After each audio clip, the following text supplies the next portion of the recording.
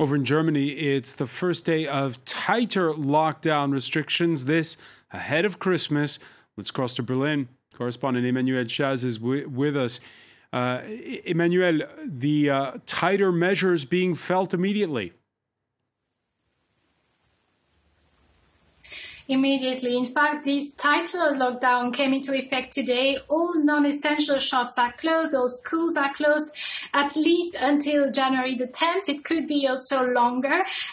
This gave actually a place to very peculiar scenes yesterday evening, for example, here in the German capital, in Berlin, with people queuing for hours to finish their Christmas shopping. Also, people were seen panic buying in supermarkets, even if supermarkets don't suffer from any shortages or are not threatened with closure. But ahead of Christmas, the situation is quite peculiar here under this new lockdown. But this is a lockdown that was actually welcomed by Germans. 70% of Germans were actually seeing it positively, as Germany is seeing a very, very grim situation now. Today, record number of deaths, of COVID-related deaths, 950, and more than 27,000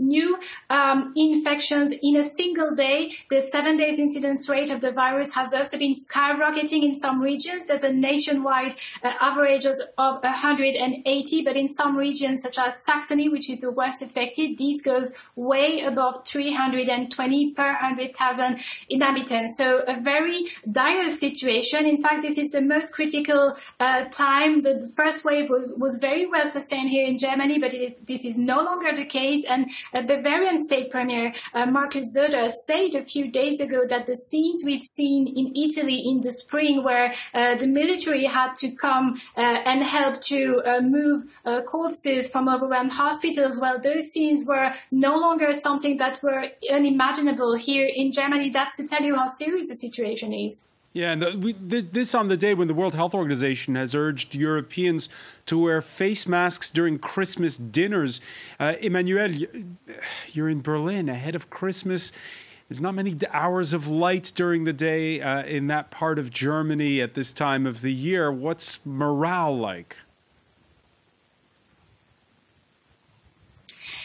I think it's just very, very gloomy at the moment. There's a pretty gloomy atmosphere, grim feeling. People are, of course, waiting for the vaccine to be approved. It could be approved as early as next week, with the vaccination campaign being rolled out in the end of the coming year. But so far, this is only a hope. There's nothing concrete. And Germans are also wondering a little bit why they don't have access to that vaccine, which is already approved in the UK and in the US, especially since you mentioned it. This has been a vaccine developed by a German firm, BioNTech. All right. Yeah, Emmanuelle Chaze, many thanks for that live update from Berlin.